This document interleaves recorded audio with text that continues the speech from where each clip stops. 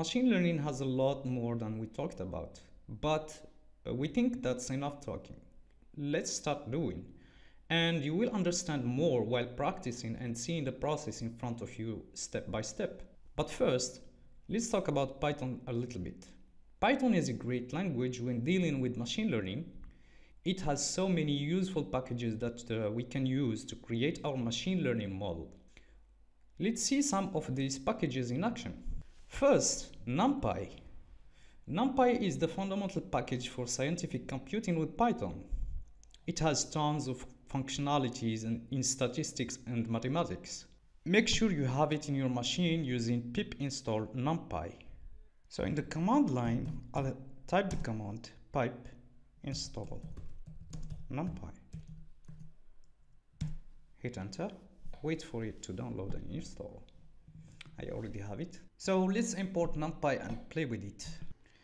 NP is the most famous alias for numpy, and we will go with that most of the time in this course.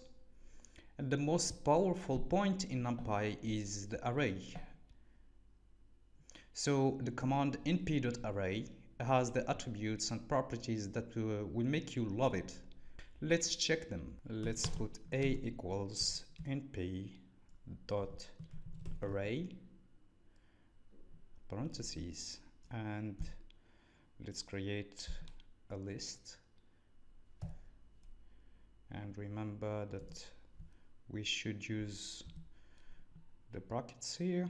So 1, 2, 3, 4, 5, 6. That's enough for now. So for simplicity, we call them ND arrays, short for number of dimensions. Since we can make them in any number of dimensions, let's save this file here, and let's just call it arrays.py. I'll save it somewhere here.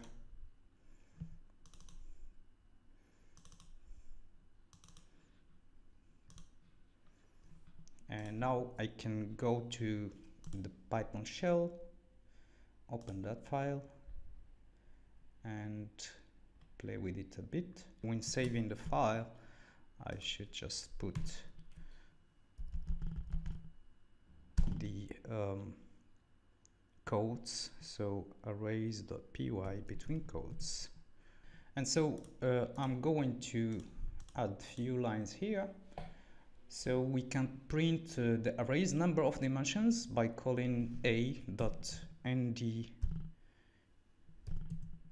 number of dimensions, so ndim, and let's print that. We can also, before that, we can try printing a itself. So I'll print a, and then here I'm going to print this expression. So print, and now let's try and run this. So here we have the array a, 1, 2, 3, 4, 5, 6, and the number of dimensions is 1.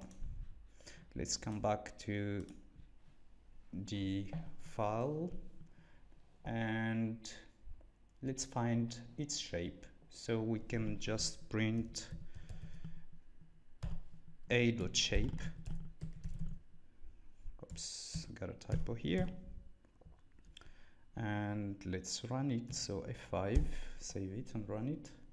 So this time here we have the array a, 1, 2, 3, 4, 5, the number of dimensions 1, and the shape.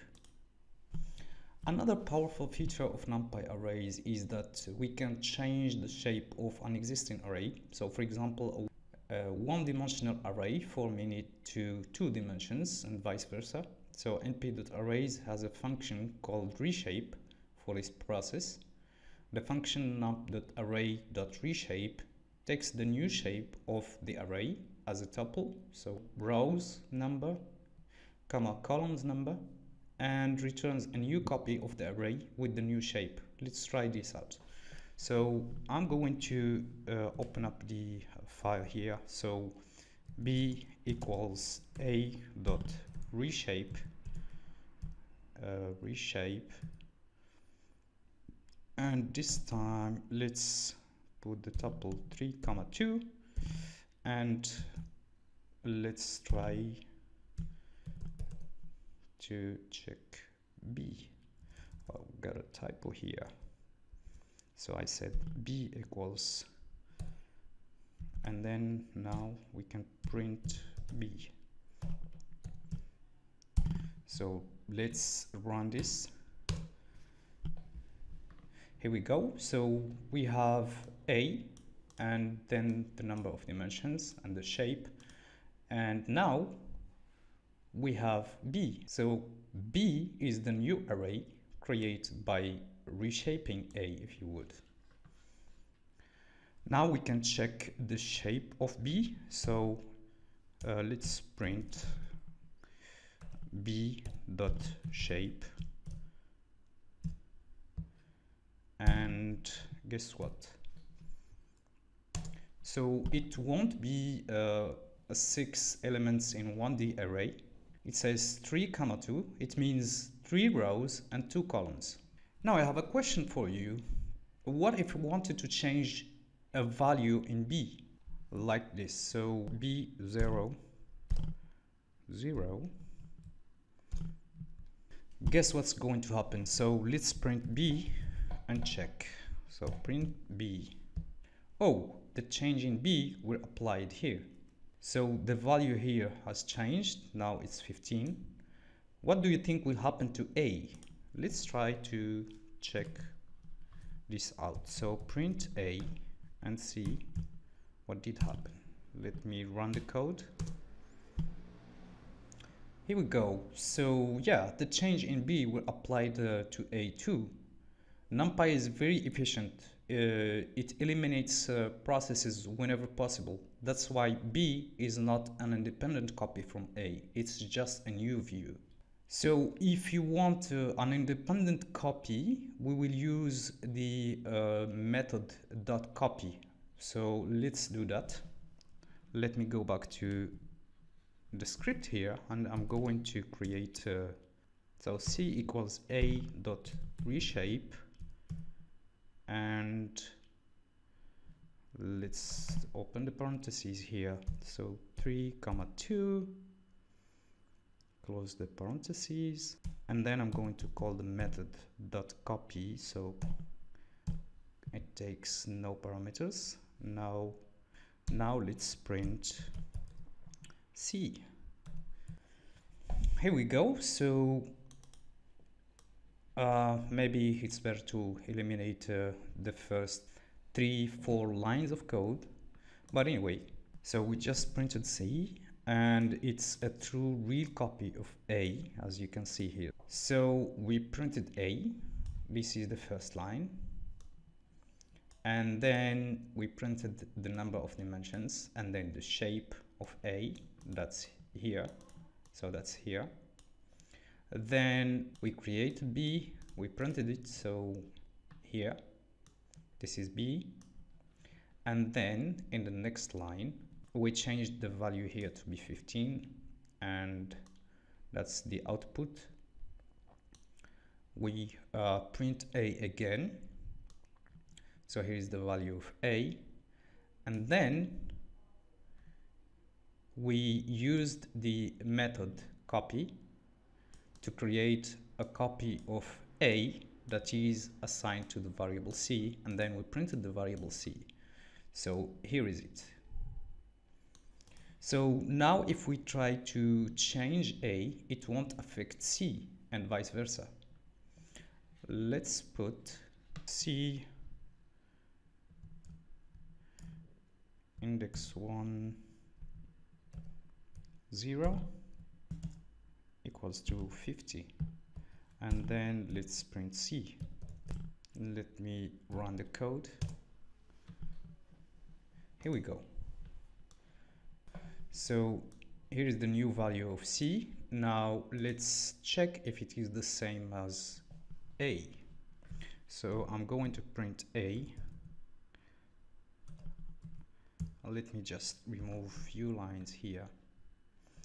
We don't need to print B, we don't need to print dimensions of A, we don't need to print its shape, we don't need to print it at all. The last thing we did here is to print the variable A, and as you can see, changing this value in C didn't affect the value that's in the first index in the variable A.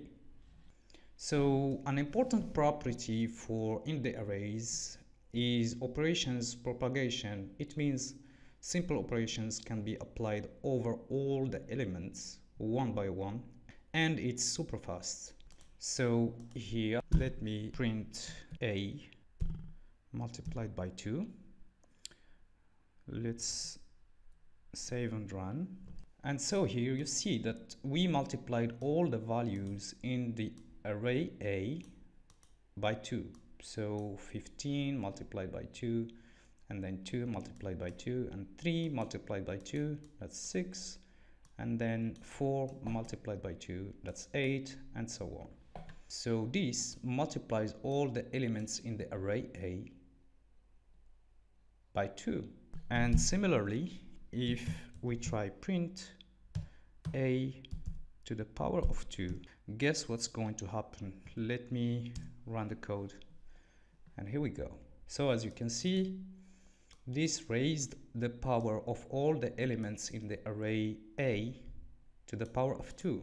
So 15 to the power of 2, 3 to the power of 2 is 9, and as you can tell, 6 to the power of 2 is 36, etc. So that's interesting, right? Remember, with the Python list, let me just create a list, and let me put the same values. So 15, comma 2, comma 3, comma 4, comma 5, and comma 6. And let's print this list to the power of 2. Guess what's going to happen? So this is not possible with the regular lists in Python, and as you can see here, we have a syntax error.